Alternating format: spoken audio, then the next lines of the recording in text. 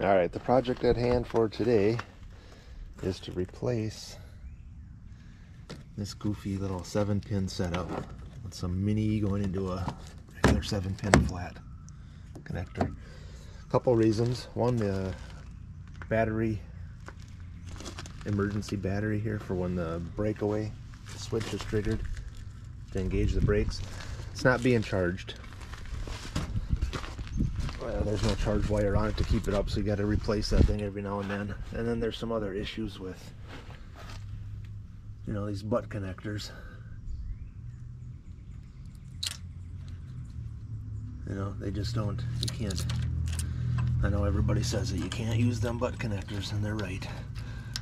So I'm gonna replace all this, get it so that battery charges and that I don't have to keep replacing the battery. And let's get started. Alright, so something I got here was a 7-way cord. I don't know if you can see the part number.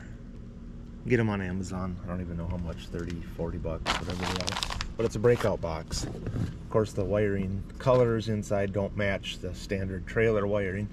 But I stuck some LEDs in, labeled them, you know, right turn, left turn, your running lights, brake lights, and a power feed that will keep the battery alive. Most trucks nowadays have a relay and a fuse that'll feed power, auxiliary power on that plug. So what I'm gonna do is I'll plug this in and show you. You can get extensions for these as well, so you can test your brake lights and running lights without even getting out of the truck. You just run another extension up there and hold on to it. Yeah, let me go turn the truck on here. Alright, so I got the hazards on and my running lights on, and that's on my brake connector. You'll see just a little bit of a blip on there, but at least it's showing that there's power on the brake connector. And the truck is not running, so there's no auxiliary power. Let me go start the truck. You see that one come to life. Oh, this thing is like twisty. Hold on. Alright, so now with the truck running, try and get out of the sun. You'll see this one right here. That's on. So that'll shut off when the key is shut off, so it'll save your battery. Alright, so they do give you a little diagram. I don't know why they don't use standard color codes, but there's what they got. I don't know if you can read it or not, but usually your brown wire is your running lights. Here it's your right stop and turn. Green is your tail lights, and your yellow is your center auxiliary. So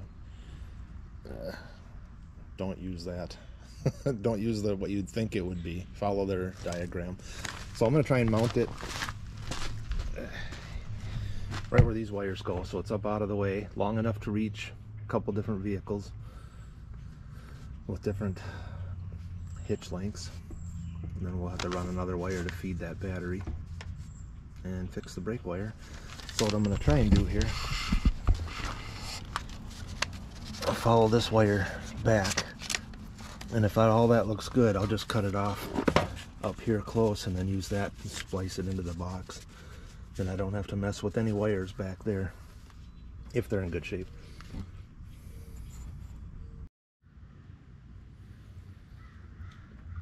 Alright, the wiring cable on this trailer is in really good shape. It's a molded piece, so there is no butt connectors or anything underneath the trailer there. It's pretty fancy.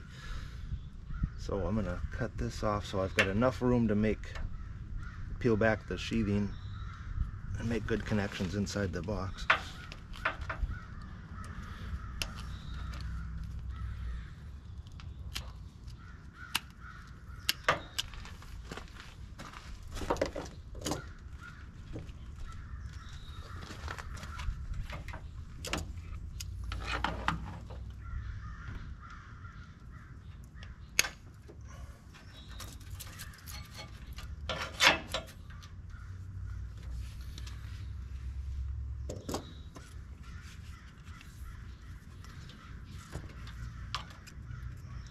Then we'll get a good location for this.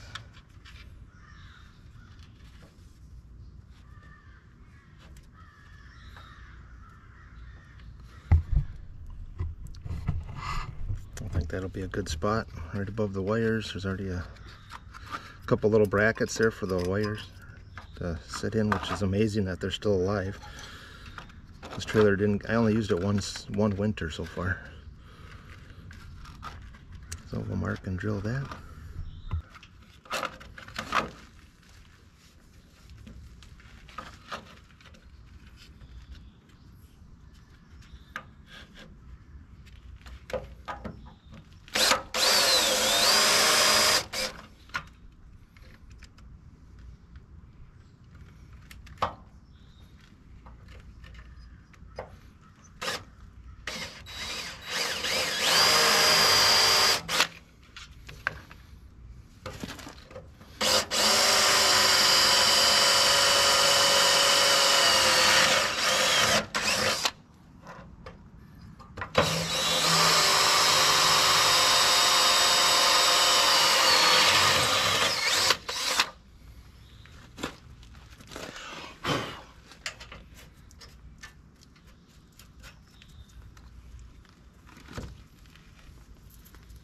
Not gonna mount it yet, but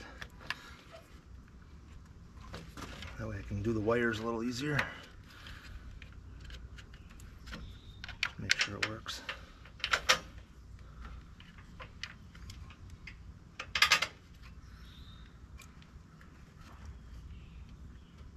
Alright, this should be a good spot. Cord reach is just fine. I think this is my longest reached.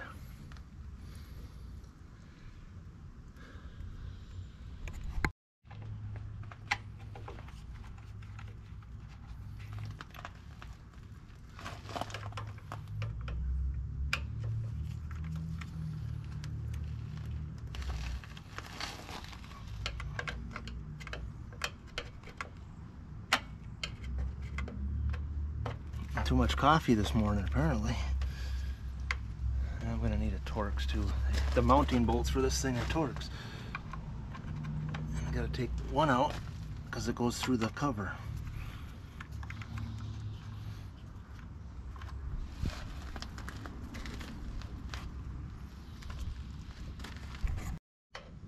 It's coming out pretty tough. Oh, you missed all the noise. Almost thought I was going to snap it off there.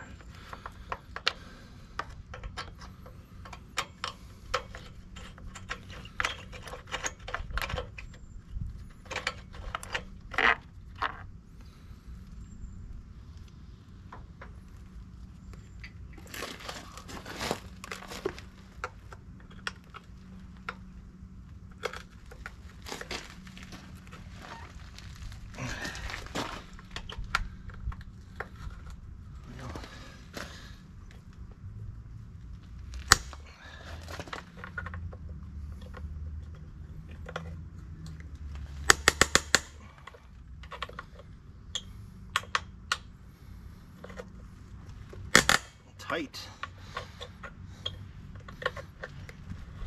There she goes.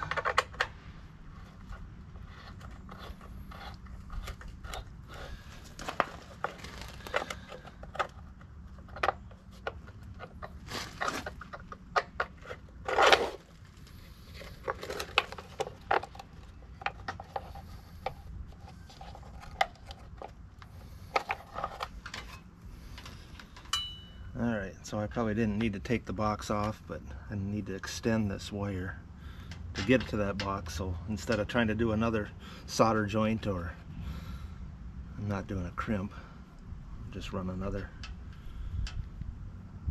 wire, possibly.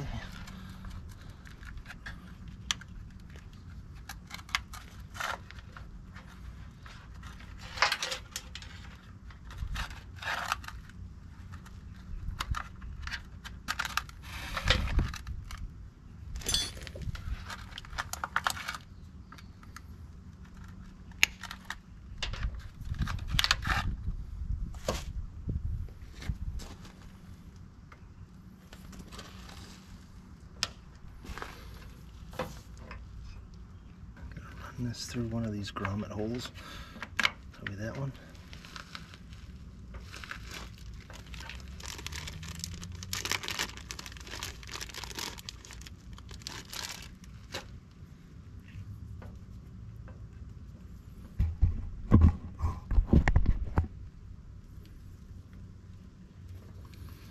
course, we'll have to put some sealant on there because the grommet's got too big of a hole.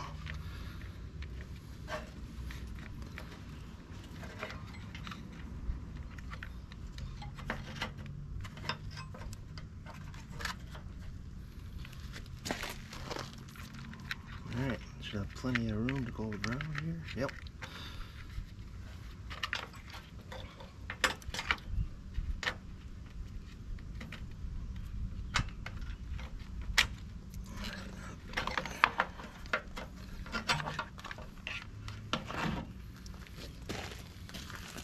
Your brake wire, your blue wire from the truck,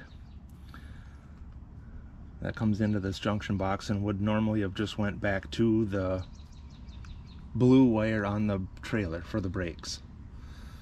And then there's the safety feature of the battery that will feed back through this breakaway switch. When this pulls out, closes contacts, and then that would feed the battery this battery through that switch into an extra wire that they put in that goes back to the same electrical point on the trailer. So this blue wire that goes back is the same as this blue wire in the harness.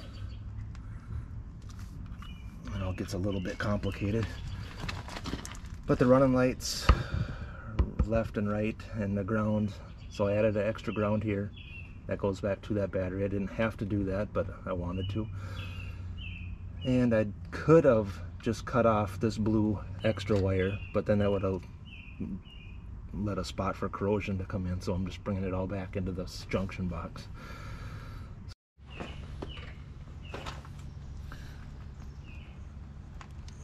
you see that? Alright, so the trailer not plugged in to the truck.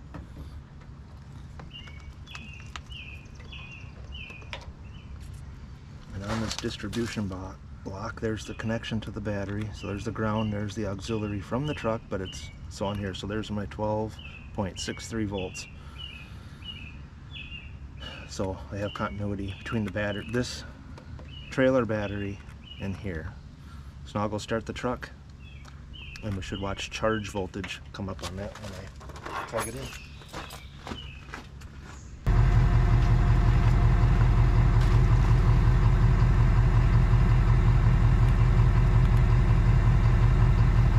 So there's 14.51. So now my truck is charging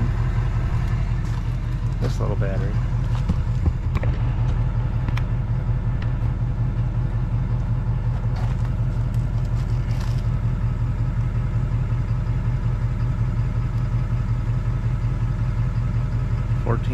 .51.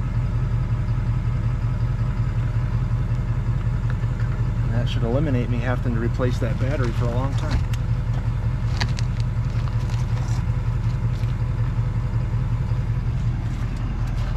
But now I guess we better see if everything works, huh?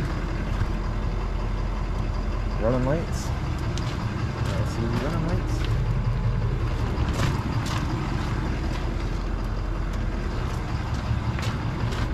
Left blinker.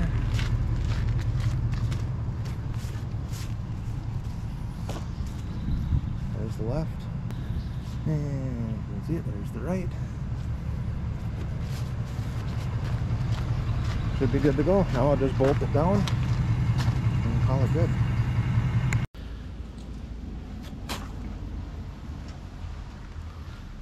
I don't know if you can see me.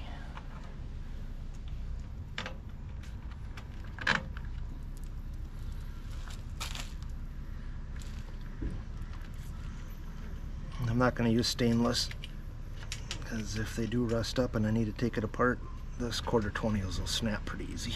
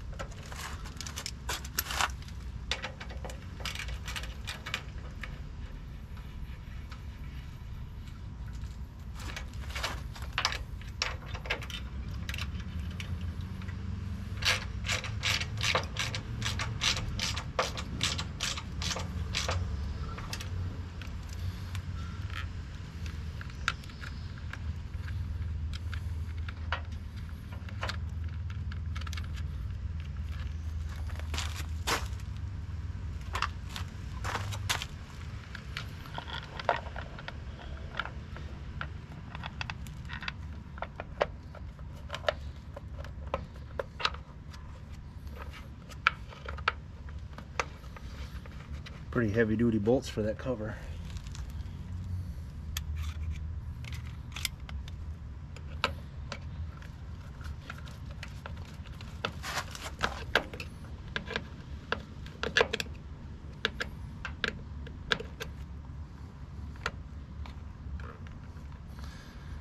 Now run a little dab of silicone on the top of that for those two wires so that nothing gets in there.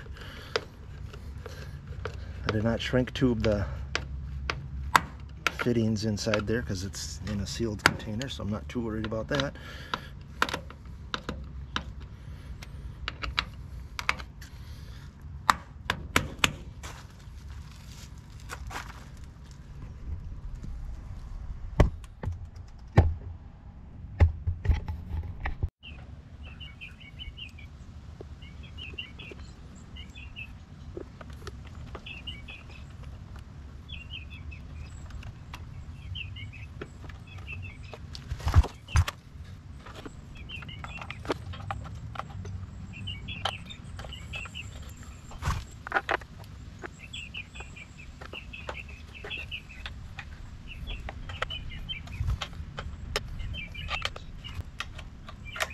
Guess the biggest trick of all this is make sure if you wire this up, you don't wire the brakes to this battery directly, or you'll come out with a dead battery or brakes that are always engaged. That won't be good.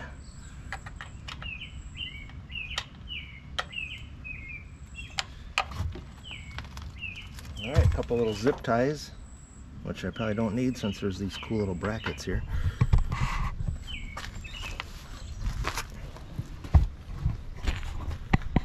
That's it. Nice professional job. Alright. That's it. Thanks for watching. Don't forget to subscribe. Thank you.